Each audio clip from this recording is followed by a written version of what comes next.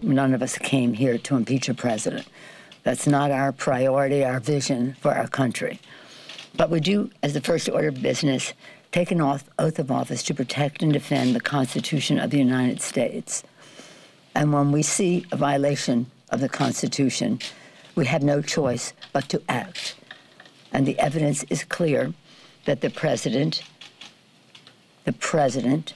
has used his office for his own personal gain, and in doing so, undermined the national security of the United States by withholding military assistance to the Ukraine to the benefit of the Russians, that he has undermined the integrity of our elections by what he has done. Again, the Russian interference being ignored by him. And third, he has violated his oath of office. People's agenda, an agenda that said as we continue to gather evidence and the facts from the testimony, we'll go to where the facts take us. I believe that the truth will set us free. The president has said to me, the call was perfect. I said to him, the call was perfectly wrong. Making progress on that.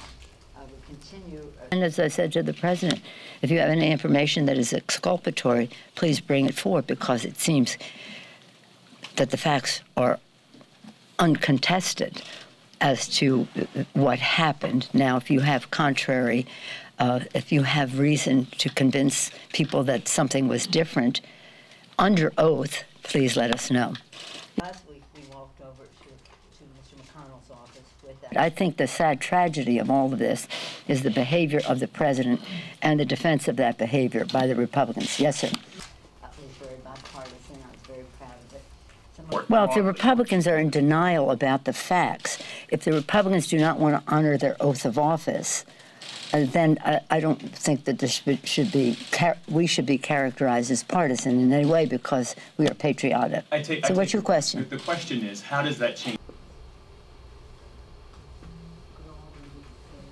Sadly, the president has responded to the inquiry that is going in now with behavior that is beneath the dignity of the presidency, of the office that he holds and the oath of office that he took. And by the way, a very bad example for our children in the manner in which he behaves and speaks. Not yours, not mine, not any of our protection is absolutely necessary. So you see now they're making assaults on the whistleblower. This is, wherever you may stand on what the president did, an attack on the whistleblower is an attack on the integrity of our system. We cannot let that happen, and we won't. We will not let that happen. The intelligence community has publicly recognized the importance of whistleblowing in pointing out wrongdoing and the importance of protection of our whistleblowers.